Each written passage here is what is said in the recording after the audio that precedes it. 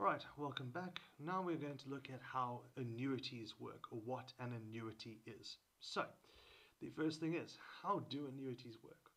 The first thing is that every month you will make a contribution to an annuity. An annuity is a kind of savings account that you use for long term. Most people use them for pension type of things. So you have a retirement annuity, but there are other annuities that form part of savings policies. Right. The balance will earn compound interest on it. All right. And your balance will grow faster due to the combination of interest and monthly contributions. So your balance will grow every month that you put in a contribution as well. All right. We usually work with monthly things.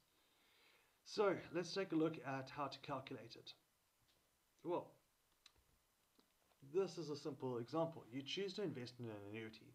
This annuity requires a monthly contribution of 3,000 Rand per month and earns 8% per annum. It's very important to take note that this is going to be compounding monthly. So we are going to need to use our compound interest knowledge here to work with this. So taking a look at the very first month. Well, we take 3,000 Rand and we add 3,000 times 0.08, the 8% divided by 12, which will give me the closing balance for the first month.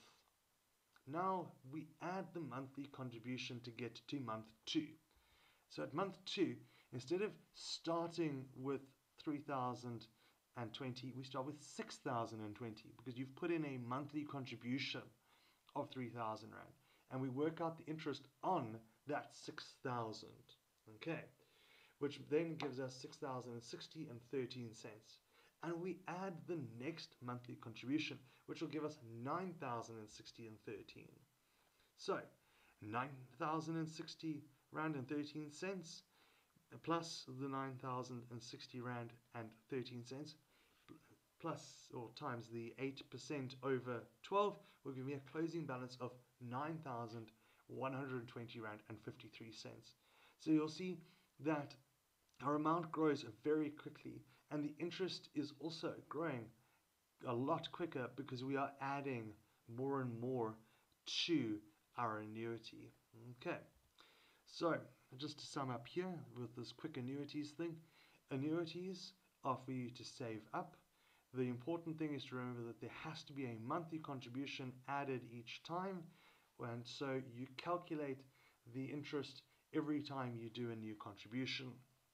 Okay, and that balance, including your old balance and your new contribution to give your new balance, will have to earn the interest on it. Okay, so as usual, I hope that helps and stay safe.